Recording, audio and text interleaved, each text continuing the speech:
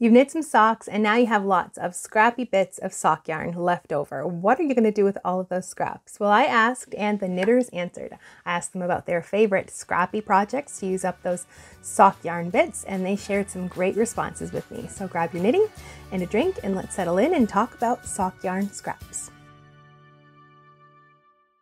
Hey Nerdy Knitter, Tanya here. I'm a certified knitting instructor and a master hand knitter, and the goal here at Nerdy Knitting is to help you become a more confident, adventurous knitter.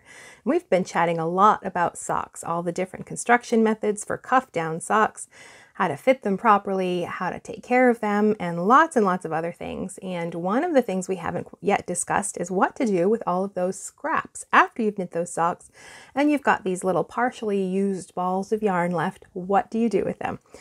So I asked and you answered and you had some great responses. So we're going to talk about some great scrappy projects today. So one category was blankets. We're going to talk about them first, and then we're going to talk about some other scrappy ideas as well. But I did want to talk about, like, if you have larger balls of sock yarn, then make a bag of them to use for like the contrasting heels and toes and cuffs.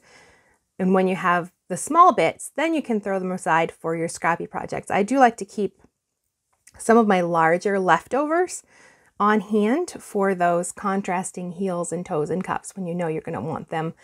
If you like to knit like short row heels and you want like that contrast heel, then it's a good idea to keep some of those leftovers for things like that.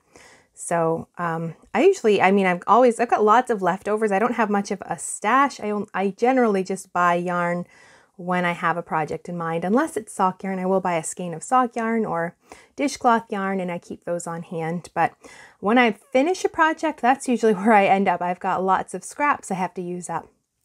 So I loved reading all of these ideas. And for me, most of my scraps end up either in this white box right behind me or a basket on the floor behind me.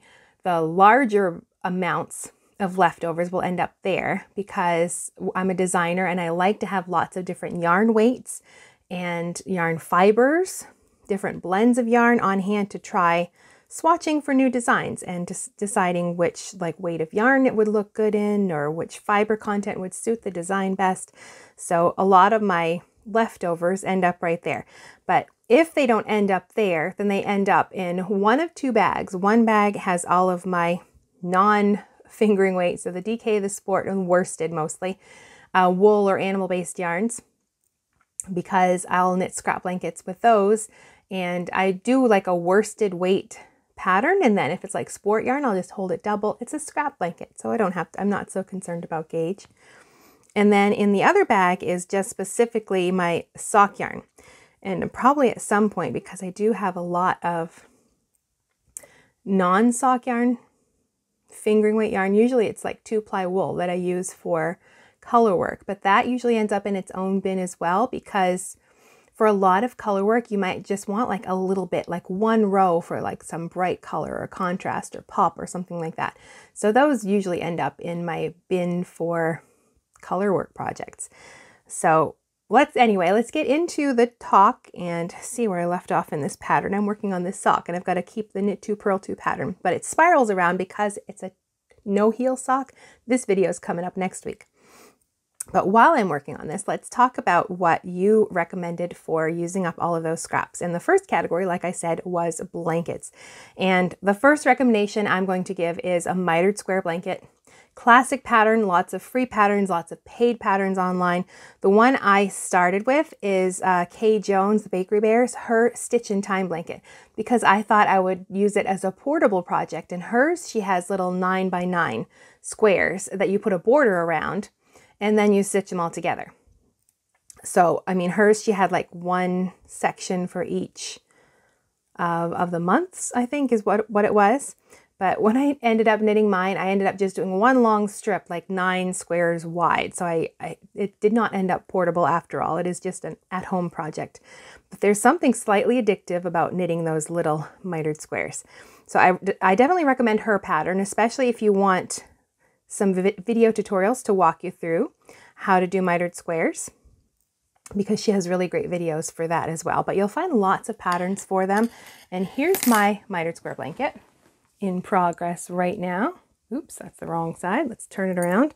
I do like to weave in my ends as I go as well, so I don't have a bunch to do at the end. Like when I'm working, I think I've got 9 squares in a row. So as I'm working them, I'm weaving in the ends. When I add on a new square, I weave in the end from the last square and the start of the yarn for that new square. So when I get to the end of the row, I just have one tail to weave in, and I weave in everything else. If I've forgotten to weave in anything as I went, then I do that one row before I start the next row. And you can see I've started my next row right here with that first one. So I have no rhyme or reason for picking colors. I'm just using up my scraps. This is probably just going to end up probably right on the back of my chair so I can grab a blanket. Sometimes it's chilly here in the morning, so something that I can just grab to throw on. So this is all sock yarn, so superwash, so it's easy to care for. And well, of course you can use whatever yarn you want for a mitered square, but sock yarn is great for just these little mitered, these little squares don't take much yarn, so your littlest bits, even if you don't have enough for a square. I ended up using 2 colors there on this one, so it looks a little bit like an egg. I ran out of the speckled color, so I just finished the square with this other color. So very easy to use up, like your self-stripings, your variegated, your solids. Just a fun way to use up all of those little bits of yarn. And I'm not the only one working on a mitered square blanket. Janie is also working on one, and Sarah also mentioned a mitered square blanket in her comment. Anything too small to make blanket squares or dolly clothes. She has a little bunny that she makes clothes for, which I think is adorable. All of the rest of it goes into a jar to become stuffing, which is another great way to use up those tiny bits of scraps. And something I saw on Instagram the other day, for anybody who does, if you like all the fiber arts, I've just started a little bit of spinning. So I started following some spinning things on Instagram, and I saw one where somebody used a blending board and they used up their little scrappy bits.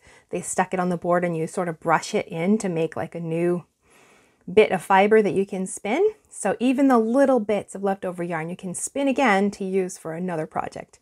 Now there are plenty of mitered square patterns. I will link the one I use down below. Of course, mine looks nothing like her pattern, but it's easy to modify once you know how to add each square. It's very easy to just do the little 9 patch sizes like she does in the pattern, or just do a long strip and then just keep adding to it. But there are other free patterns or paid patterns that you can find. Just do a search on Ravelry and you'll find even more on there. Now, to continue our discussion about blankets, Emma recommends the Battenberg crochet blanket. So I am putting crochet in here too. I know some of the knitters just knit, but there are some who probably crochet. I've started doing a little bit. One of my blanket projects is crocheted squares. It's with worsted weight yarn, using up all my little scraps there. But crochet granny squares, or those little tiny squares, are a great way to use up your yarn as well. So I wanted to put that in here for those knitters who also like to crochet. And scrappy crochet projects are really a great way to use up your leftovers. So this particular crochet blanket, the Battenberg crochet blanket, it's these cute little crochet squares, and I love how she has mixed the colors with the white or the cream, so it's just a really lovely combination of colors, and also has a very decorative or pretty decorative border. And she has some video tutorials as well, one for making the squares themselves, and then another one for how you should join them all together when you're ready to do your blanket. And then Darlene also mentions that she likes to do striped or crocheted granny squares. I've only done the squares at this point, but I do know that a lot of people also like to do the strips, like you do like a crochet, I don't even know, some pretty special stitch. You do one long row in one color and then you switch colors and do another long row. I've never done one of those, but that's another way to use up your little scrappy bits, is with a crochet strip blanket, not squares. Okay, so that's it for crochet talk. Now let's get back to the knitting patterns, and another one that Flat Battery Makes recommends is the Hexapuff quilt, which is also on my list probably after I finish my mitered square blanket, or if I'm honest, when I get bored with adding mitered squares, I might start that, and then I'll just have 2 projects in this bag. I just have this clear tote from Knit Picks, and all of the yarn is divided up into 2 little Ziplocs, and then I've just got the blanket sitting in there that I'm working on. But truth be told, if I get sick of that, then I might just get the Hexapuffs, or it's really called, what is it, the Beekeeper's Quilt from Tiny Owl Knits. That's the name of the pattern. I'll put a link down below for that as well. But that's my thought, is when I get tired of adding to the mitered square blanket, I'm just going to set it aside and I'll get this other pattern and start knitting these just tiny little hexapuffs is what they are. You can stuff them. You don't have to stuff them. They're just these little hexagons, and they're knit in the round, and they're very portable because they're these tiny little projects. So I think that's something, since my mitered square blanket did not end up being portable, since I just kept going with the length of it, I might get this one to have like sort of my portable project. I do have granny square bag in my purse that I've been using right now, but maybe for something different. When I'm tired of the mitered squares, I'm going to get this pattern and I'll start making some hexapuffs as well. And then when you get enough, you join them all together. I think the pattern will probably tell you how to do that as well. I think there's a few different options for joining them. And then you can make your blanket whatever size that you want. So those little hexagons are a great way to use up those leftover bits of yarn too. And then one more blanket recommendation, not from a viewer, but just another one that's on my list, is the Jelly Roll blanket by Kay Jones, another one from the Bakery Bears. This one is like just long strip. Well, if you've ever seen like the quilting fabric, it's sort of that idea where you join them as you go and you just keep using one color of yarn till you run out, and then you start the next color. And it just looks like just another different type of scrappy blanket that you can just keep adding on to as you go. So link for that down below as well. Oh, and I did want to say this one also has 4 video tutorials. So it walks you through all of the techniques to knit this one. And she does say it's beginner friendly. So if you are a newish knitter and you have enough scrap yarn to get started with a blanket, then this might be one to consider. So those are all the blanket ideas, but I just wanted to go through the comments, and I really shouldn't be doing a knit 2 purl 2 pattern right now because I have to keep paying attention to this, try to talk to you at the same time. But anyway, I want to go through all of the other comments and just see what everybody else had to say about scrappy projects that aren't blankets. And the first one was from Candy Kate. She is collecting to make a large Fair Isle scarf. That is a fabulous idea. I actually have one that I started and I just kept it on waste yarn. This was for a vest that I knit, a Fair Isle vest. It was a craftsy class. I will try to remember to look for it and put a link for this down below. And I wanted to test out my colors because I wanted some bright colors, but I didn't want it to be like, whoo, explosion of bright. So I figured I was going to do a big enough swatch that it could be a scarf eventually, because I mean, this was the swatch for one project. And then next time I do a Fair Isle garment, I think this was in DK weight yarn, might be sport, I'm not sure, but I think I wouldn't really, for a scarf, I think any DK weight or sport, I would just pick up the stitches. Right now they're just on waste yarn right around the top, and then cast on if I have another Fair Isle project I want to swatch for, and do another section on here for that project. And then I can use that for my gauge measurements, and also keep adding on to this, what will be eventually, when it's long enough, it'll be a long time because I don't do a ton of Fair Isle, but it will eventually be a scarf. And I mean, there's no way I can't reuse this yarn, you know, because I mean, it's stranded knitting, not long, just short pieces of yarn. If I didn't carry it up, then they're very short. So there's no point in ripping it out to use the yarn for something else. And it is very pretty. So I thought I'm just going to keep it. And then next time I'm working on a Fair Isle project, I can just slip this right back onto whatever needle size I want to test, and then just knit my swatch right on here. Now it's knit in the round because I usually do Fair Isle stranded knitting in the round. I don't like to do it flat. I think I've tried it once flat and I hated it.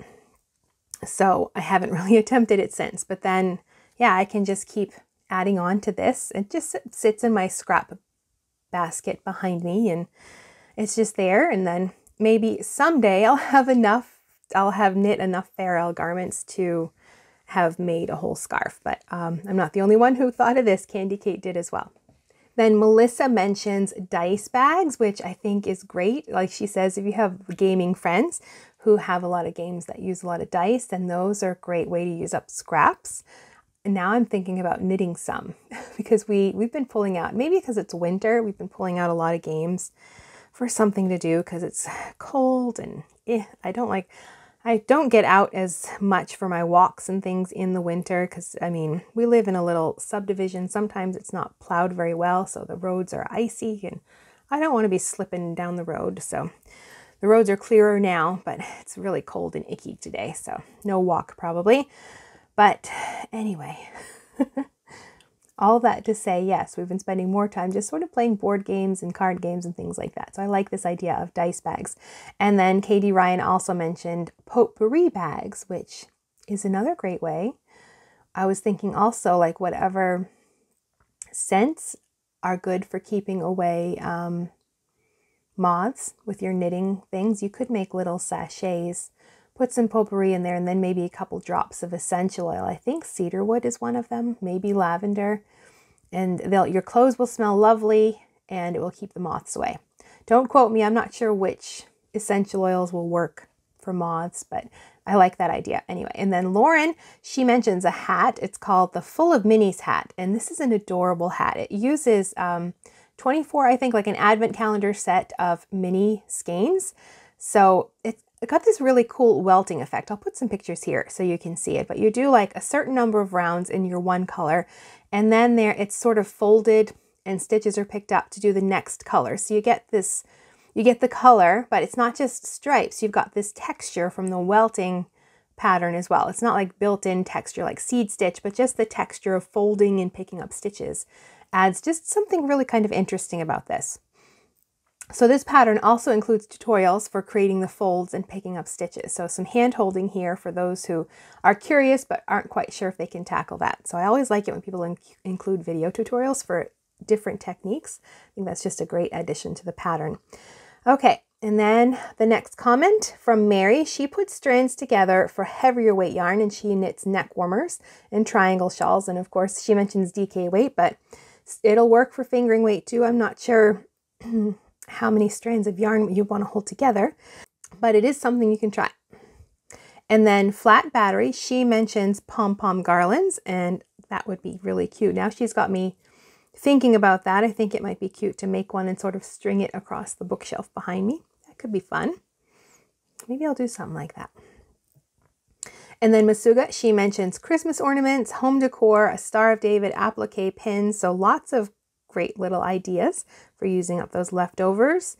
And Nefrael, she mentions pairing leftovers with full skeins and her plan is to make Stephen West's Marled Magic shawl. So I'll put a picture of that here. It's a very colorful shawl and you've got lots going on. You're marling your colors, so you're carrying two different colors together to get like this sort of a gradient effect or different colored effects. There's also eyelets, there's seed stitch, there's garter stitch, there's brioche. So there's a lot going on in this pattern. And the comment that he has with it is each section is like a mini project keeping you entertained throughout the entire shawl. So if you like a lot of different texture and stitch patterns within one project, then definitely check out that, what's it called? Marled Magic.